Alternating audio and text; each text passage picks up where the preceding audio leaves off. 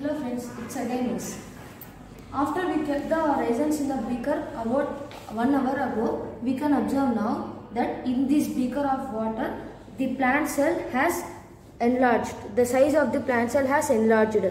This is because the water concentration of the plant cell is lesser than the water concentration of water. So the water from the external environment moves into the plant cell. This is why it has swelled up.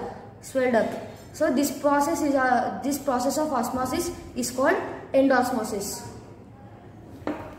So here, if we observe, we kept the raisins in the salt solution which has more solute concentration.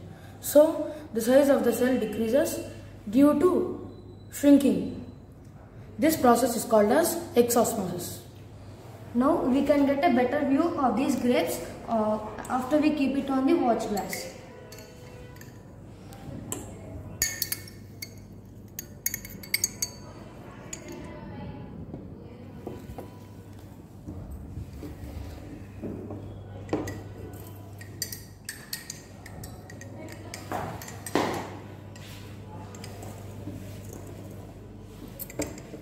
The size of cell was decreased because the plant cell was placed in the hypertonic solution.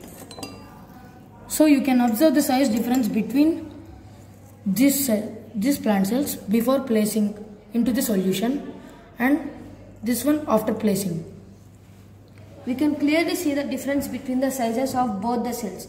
So this is why this happened because of the solution has high concentration of water and the plant cell has low concentration of water before keeping them in the solution. So the water moved from the beaker into the plant cell.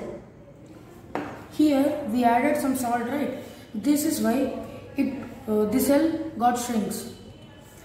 Means the water present in the cell goes out into the beaker. So basically we call this process as endosmosis, and this solution is known as hypertonic solution.